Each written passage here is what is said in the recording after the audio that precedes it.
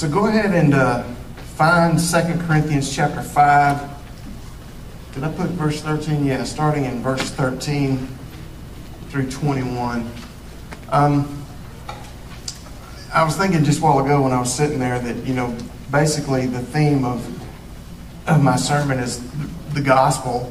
And I thought maybe I should just define for you, and not that you need to know, you probably do know, but just so you'll understand what I'm talking about when I say the gospel. And as I was thinking about what to say, I started expanding on it, started getting more complicated. So I'm going to try to keep it really simple. Truly the gospel is this: that Jesus was God on this earth.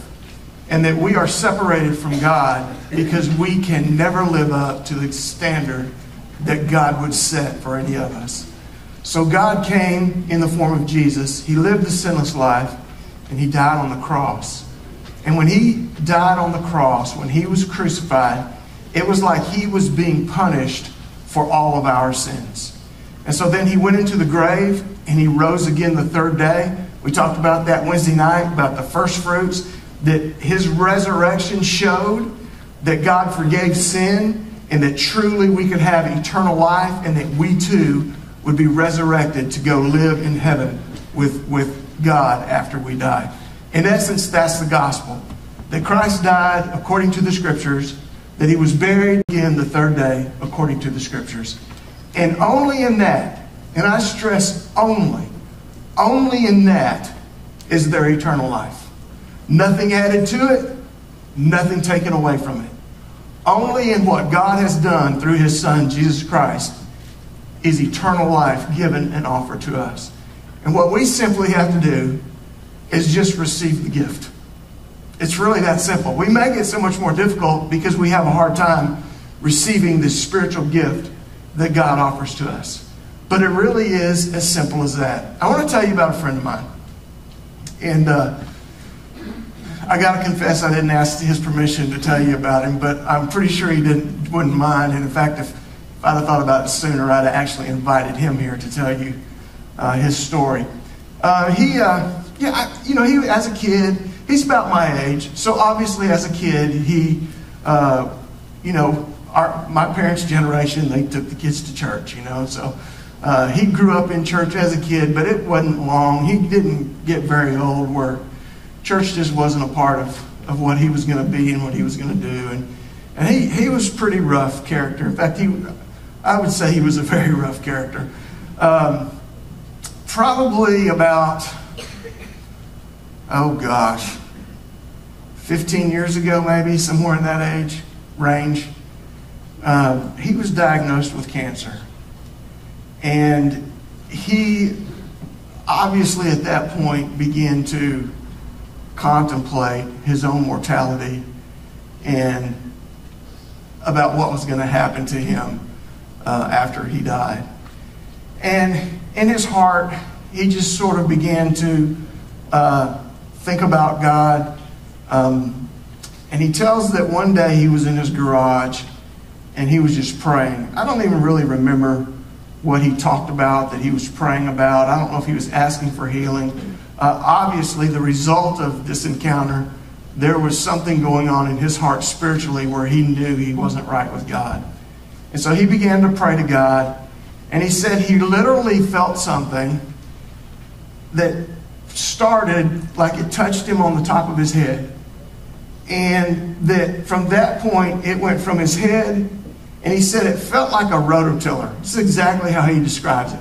He says it felt like a rototiller going all the way through his body, from the top of his head all the way to his feet. From that moment on, he was healed of his cancer. Now listen, most importantly, from that moment on, he belonged to God. He came to church. It was probably that next Sunday. I don't remember. He didn't live here in town, but our church was the only church he knew as a child. So he drove in and he came and he walked up on Sunday morning and it wasn't any, he was just a guy. He just walked up and he just told me what happened. And he said, I got saved in my garage last Saturday. And I said, okay. And he said, just want to tell everybody that and want to be baptized. I'm like, okay. And so, great pastoral response, right? Okay. So I did talk to him a little bit. I can't dispute his encounter with God. Who am I to dispute his encounter with God? And so we baptized him. And I'm going to be real honest with you. This happens to pastors sometimes. We can get pretty cynical about stuff. And I knew the guy. I knew who he was. I had married him and his wife years ago when they were both lost. I knew he didn't care about God. I knew he cared nothing about God. I knew he cared nothing about the church or anything like that. So I was really cynical. In fact, I knew he was a bad guy. And I was really cynical. I was like, okay, whatever, Let me tell you something. God, almost immediately, this guy began to be obsessed. I use obsessed, and it sounds like a bad word. I don't really mean it in a negative sense. I just don't have any other way to describe what happened to him. He became obsessed with sharing the gospel. He is the only person, I believe, that I've ever truly met that truly has been given the gift of evangelism. Now, when I say evangelism, don't think of what we Baptists call evangelists that go about preaching. This guy's not a preacher. He's not a preacher and he's not a teacher. But I'm going to tell you what. You go to Walmart with him to just pick up a little something, he's going to pass out 15 tracts and share the gospel with 2 people before you get out of there. I'm being serious. This guy always walks around with a pocket full of tracts. If he speaks to you and you even act like you want to talk to him, you're getting the gospel shared with you. That's just all there is to it. He has a way of engaging people. He doesn't beat around the bush. He will get right to the gospel, find out where someone is spiritually, and share with them what the Lord is. He actually now what he does is if anybody's been to the state fair, you may have seen him, I don't know. He goes to all of these different, these craft shows and festivals and things, and he has this booth. He buys a space, sets up a booth. He has some little engaging, interest-catching things that he sets out. And if you come over there and you show any kind of interest, you're getting the gospel shared with you. That's just all there. But he does that. He's just an evangelist. He has a gift of evangelism. Now, I'm actually the opposite. I do believe that we all have the responsibility to share the gospel. I'm much more interpersonal in nature, just by nature of who I am. Sharing the gospel is much more personal. It grows much more out of a relationship. We had another guy. Well, I won't even go into that. But here's the point that I'm going to make. Is that he was changed by the gospel of Jesus Christ. As we start off, let me go ahead. Let me just read a few verses and I'll pick it up. Sometimes 2 Corinthians 5:13. For if we are beside ourselves, it is for God. If we are of sound mind, it is for God. Let me just tell you what he's saying. He's saying, if I'm acting crazy, if we are out of our mind, if I'm acting crazy, if I'm beside myself, if I'm acting a fool, he said, you better be sure of one thing, it's for God. A lot of people think this guy's crazy. A lot of people think he's lost his mind. I'm telling you, it kind of gets embarrassing. That was kind of a joke, but kind of not.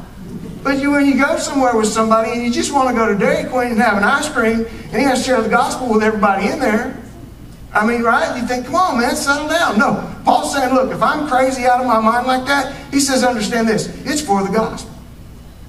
He says also, if I'm of sound mind, if I'm more like somebody like me who's more reserved but wants to be more interpersonal in their sharing, he says it's for you. He says it's for your benefit.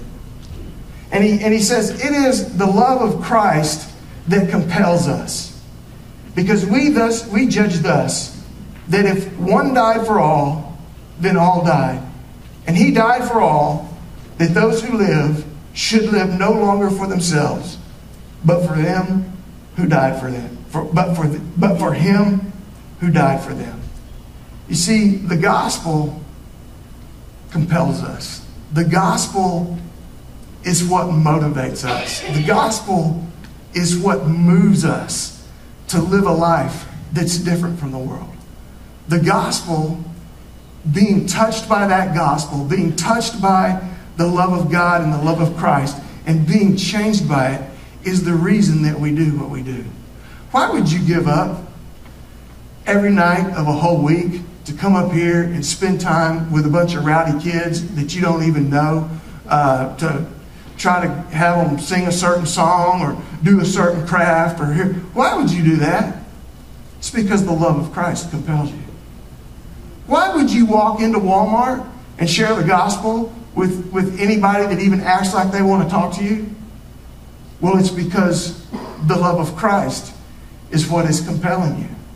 Why would you ever even consider going to another country and drilling a well so that people can have fresh water, teaching people how to be clean, and even also sharing with them the gospel? Why would you even consider spending your own money and your own time and possibly even your vacation time to do that? Why would you even consider doing that?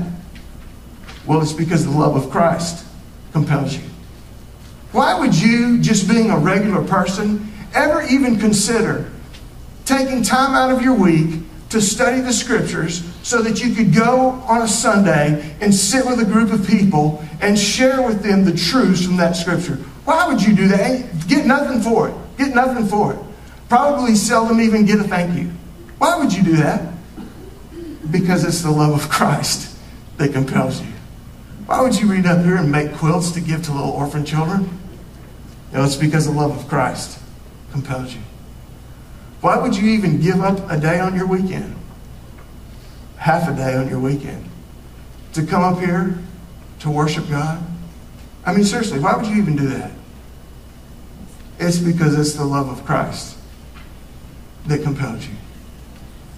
You see, being touched by the gospel moves us to live not for ourselves, but for Christ. I like one of my favorite verses we're going to read in just a minute. My most favorite we're going to read in just a minute, but my second most favorite, what used to be my favorite, is Galatians 2:20, which Paul says exactly this. What does he say now? It's completely gone away from it. Give me just 1 second. I hate it when that happens, right? I have been crucified with Christ. He says, nevertheless, I live. Yet not I, but it's Christ that lives in me. And he says, the life that I now live, I live by the faith of the Son of God who loved me and gave himself for me. Paul is saying, because of Christ is the reason that I live the life that I live. You see, the gospel, when you're touched by the gospel, it changes who you live for. I'm not living for me any longer. I'm living for him. You see, it's because the gospel changes people. In verse 15, it talks about him dying for us so that we would no longer live for ourselves. In verse 16, therefore from now on we regard no man according to the flesh, even though we have known Christ according to the flesh, yet we know him thus no longer. Therefore, if anyone is in Christ, he is a new creation. Old things have passed away, and all things have become new. Now all things are of God, who has reconciled us to himself through Jesus Christ and has given us the ministry of reconciliation. I got a little bit ahead of myself, but here's the deal. And we can focus on verse 17. If any man is in Christ, he's a new creation. Old things have passed away and all things become new. You see, the gospel, the true gospel, it changes you. And when I say it changes you, what I mean is it changes you from the inside out. It changes who you are at your core. I know that many people were saved very young, and you may not sense the change as dramatically. You may not see the change as dramatically as someone who was saved when they were older. But that doesn't mean it didn't happen. It happened. When I think back, I know just for me personally, when I look back at myself up until about the age of 25, and I look at that person, and I look at the way that person thought, the things that that person did, I'm going to be real honest with you, I don't even recognize that person. And it was me. But I don't even recognize him. I'm going, what an idiot, right? It was. And you want to compare me then with me now? It's incomparable. You know why? It's two different people. It's two completely different people. Amen. You see, and the truth is not just for me, the truth is for you as well. In Christ, we are a new creation. The old has passed away, and the new has come. When Jesus was talking to Nicodemus, Jesus used the phrase born again. He said it's like being reborn. It's because you become a completely different person. Nicodemus came to Jesus and said, look, we know you're a prophet, and I'm giving you the BKV, that's the Brother Keith version. He comes to Jesus and says, we know you're a prophet. No one can do these signs that you're doing unless God is with him. And God just says, Nicodemus, unless you're born again, you can't even see the kingdom of God. Well, how can a man be born? Can he go back into his mother's womb and be born again? And Jesus makes this distinction between being born physically and then being born spiritually. And Jesus says, unless you receive that new birth, you can't enter the kingdom of heaven. Jesus talks about it as being reborn, as a new birth. You see, the gospel changes you from your core. It changes you who you are on the inside.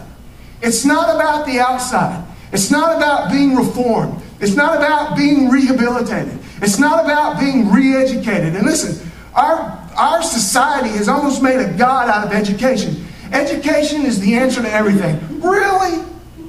Seriously? Education will stop teen pregnancy? No, it won't. How many of those teens, man and woman, that create a child, how many of them do you really think don't know that can create a child? Right? They don't need education. They need to be born again. We don't need rehabilitation. We don't need reformation. We don't need re-education. We need recreation. Amen. We need to be made new. We need to be made different. And only that can happen. Actually, it does happen in the gospel. And listen, I'm not picking on, if you were a teenager and got pregnant, I'm not judging you by any stretch of the imagination. I love you, and I'll support you in any way I can. I'm just using an example. All right, just picking out an example. Look, y'all, it's not about you having self-discipline. It's not about you turning over a new leaf. It's not about you taking control of your life.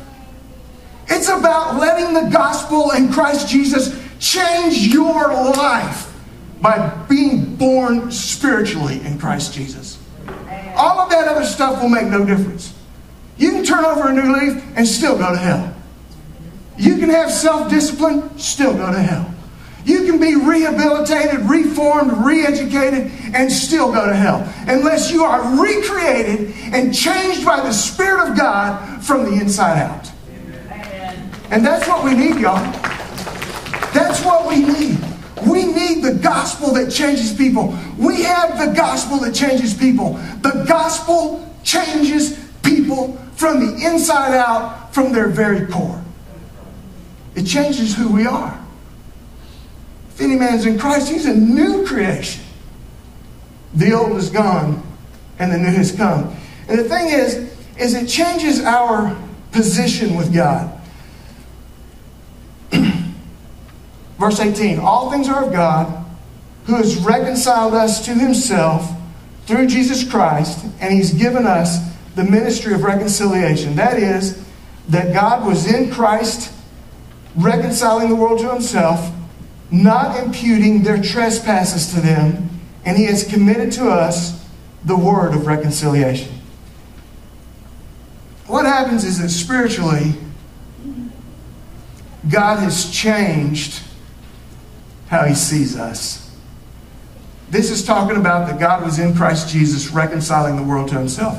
What that means is reconciling is taking a broken relationship and healing it, right? That's reconciling. So what happens is We have a broken relationship with God. We have left Him. We have turned our backs on Him. We have gone away from Him.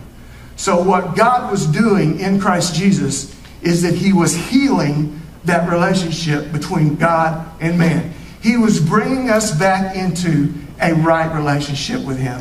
And it said that God was in Christ Jesus, reconciling the world to Himself, not imputing their sins against them. And this is what that means. It's really kind of an accounting term. And if you were keeping an account of your finances and you have one column for all the debits, that's everything that you owe, all right, or spend. And then you had a count for all your credits.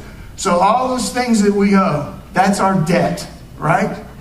And what this is saying is that He does not write down their debt in the book, is in essence what He says. Not imputing their sin against them. He is not holding you accountable for your debt to Him. Why is that? Because Christ paid it in full. Christ paid it in full. And so He does not, He was reconciling the world to Himself by not holding our debt against Him. And in fact, verse 21, one of my favorite verses, probably my most favorite, that He, talking about God, made Him, talking about Jesus, He made Him who knew no sin to become sin for us so that we might become the righteousness of God in Christ Jesus. Look, I'm fixing to tell you something that I can't explain to you. I just believe it because that's what the Bible says is true. All right? And that's what I do a lot of times with the Bible. I just believe it because God says it's true. Here's the thing.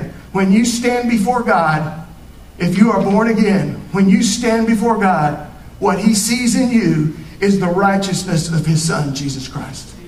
He made Him who knew no sin to become sin for us so that we might become what? The righteousness of God in Christ Jesus. You want to be acceptable before God? Which do you want to show Him? Your life or Jesus' life? Which do you want Him to take into account? My life or what Christ did? Listen, there ain't nothing good in my life, all right? There ain't nothing worthy of God accepting in my life. I want Jesus.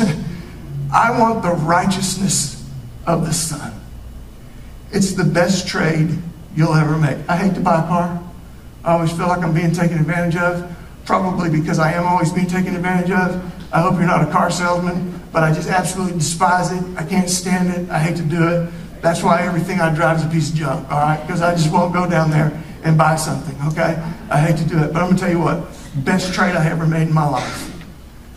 Best trade I ever made in my life was when I took my wretched self and I exchanged it for the righteousness of Christ. Amen.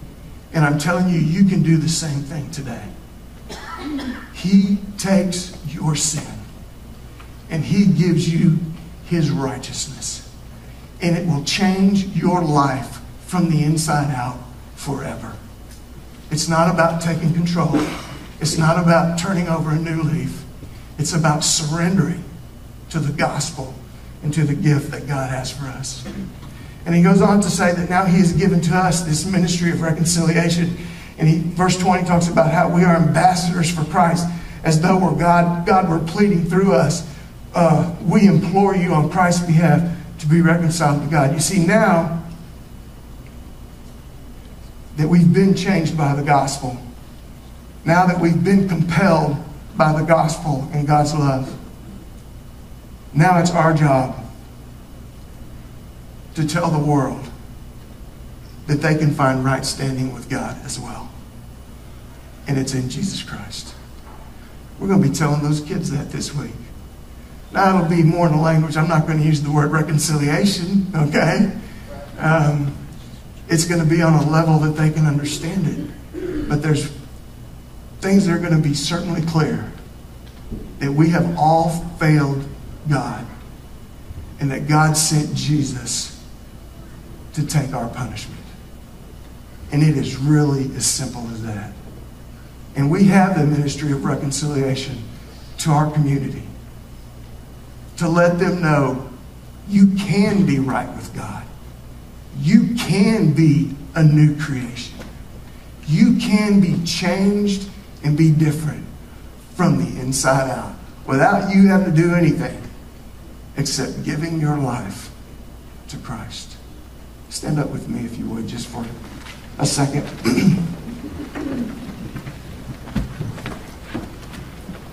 Look, I don't know what's going on in your life, what's been going on in your life, especially between you and God. Only God knows that, and you know that. But I know this. I know that if it's never happened in your life, you need to be born again. It's like Jesus said, unless a man is born again, he can't see the kingdom of God. Unless a man is born again, he cannot enter the kingdom of God. He told Nicodemus, don't be surprised that I've told you, you must be born again. We spend a whole lot of time trying to get our life together, right? You know, I've done it. Still do it, actually. We spend a whole lot of time. You know, we think, I got to get my life together. I got to get things in control. I got to have more discipline. I got to take control of all this. Listen, it ain't about you taking control. It's actually about you surrendering control to the Lord Jesus Christ. It's about being changed from the inside out. Stop trying to change yourself. Surrender your life to Christ and be born again. And be changed from your core. I don't know what you need to do this morning. I don't know. If you have any kind of decision that you need to make publicly, if you want to receive Christ as your Savior for the first time, I'd be happy to talk with you about that. If you want to make a new commitment, I'd be happy to talk with you about that. If you just want to kneel and pray about any of those decisions, you don't want to talk to anybody, you just want to kneel and pray, feel free to come and kneel and pray. If you just want to pray where you are, pray where you are. If God is speaking to your heart, if God is speaking to you today, you don't have to talk to me, but be sure you talk to Him. Be sure you do business with Him. And let God speak to your heart this morning. Whatever you need to do. If you need to come, you come right now while we sing. I need Thee every hour, most gracious Lord. Oh, tender voice like Thine can peace afford. I need Thee, oh, I need Thee. Every hour I need Thee. Oh, bless me now, my Savior. I come to Thee. I need Thee every hour. Stay Thou nearby. Temptations lose their power when Thou art nigh. I need Thee, oh, I need Thee. Every hour I need Thee. Oh, bless me now, my Savior. I come to Thee. You can be seated just for a second. Just a couple of announcements. Miss Chris wanted me to ask you, if you're working in Bible school, oh gosh, I can't remember if she said 4 or 4:30. Do you know, Brandon? 4:30. Pardon? Oh, it's in the bulletin. Well, there we go. But if you are working in Bible school, if you would be here tonight at 4:30, we'd appreciate that. Next Sunday is the in-gathering day for the stuff that the missions team is gathering for the cancer patients at the hospital. I believe a list should be somewhere in your bulletin. It's the same list as you had last time. So next Sunday is in-gathering day, and so please bring something along those lines. The adult 7, the Get to Know Your Bible, and for the month of July, they want us to memorize the books of the Old Testament. How many of you can say the books of the Old Testament in order from Genesis through Malachi? I don't do much. You know the song. All right. I can't either. I don't sing it. I say, but we do have a song we're learning. Right? Amen. All right. I can't either. So here's the deal. I'll make a deal with you. Kids, whoever, adults, don't be embarrassed. Let's memorize those books of the Old Testament this week. Meet me in here about 9:05, 9:10 next Sunday morning, and we'll just invade Adult 7, and we will say our books of the Bible together, all right? And you'll get to laugh at me if I get them wrong. You'll get to say, preacher doesn't even know them. And I don't. I'm telling you right now, I couldn't go all the way through. Amos and Hosea and Joel, and you start getting down in there, and Habakkuk and Haggai, I start forgetting who's first, who's next, and where they are. I mean, I know generally where they are, but I don't know where they are, right? That made absolutely no sense, but it's okay. I knew what I was talking about. We knew what you meant. Right. Let's see. Oh, listen, mission trip for the water well in Honduras. Please look at your bulletin about that. I am going to have an informational meeting coming up. I'm going to need to know a solid if you're going to try to go or not by September, so you still got some time to think about it. Here's one thing I want to say. I want you to hear me on this. If the only reason you will not consider it is because of money, you need to talk to me first. All right? Every time I've ever done a mission trip, there's always somebody that really feels led to go and really wants to go, but the only reason they won't go is because of the money. I have learned that God generally works that kind of thing out. So you talk to me first before you just say no. If you feel led to go, but money is the only thing keeping you from doing that, you talk to me first, all right? And we'll just trust the Lord, and we'll see what the Lord wants to do. I just have the feeling He'll work it out. If He's calling you to go, I know He'll work it out, right? If He wants you to go, I know that He will.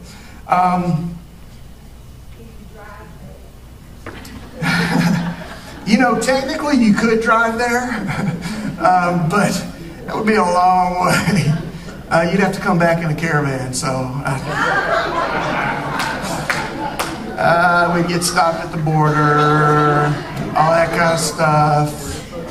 So I think it would be easier to just kind of go through an airplane, all right? So technically you can drive there, but I'm not sure I'm willing to try that. Pardon me? Don't know if you can drive. Exactly. I think that's all I got. Get your bulletin, read your Bridge Builder. It'll have information in there. If I've left anything out, it'll have stuff in there of stuff you need to know about. VBS starts tonight. Workers will be here at 4:30. Pray for us this week, every evening. God's going to do something. The Spirit of God is going to be here in some way, shape, form, or fashion. Let's stand, and I'll dismiss us in prayer. Lord, thank you for the day. Thank you for your grace. Thank you for your Son who took our place, who paid our debt. And we thank you, Lord, for the way that you change us from the inside out, and you set us on a completely different path where we live for you and not for ourselves. We love you, Father. We thank you for loving us. Lord, turn your Holy Spirit loose on this place tonight and every evening this week. And it's in your Son's name we pray. Amen.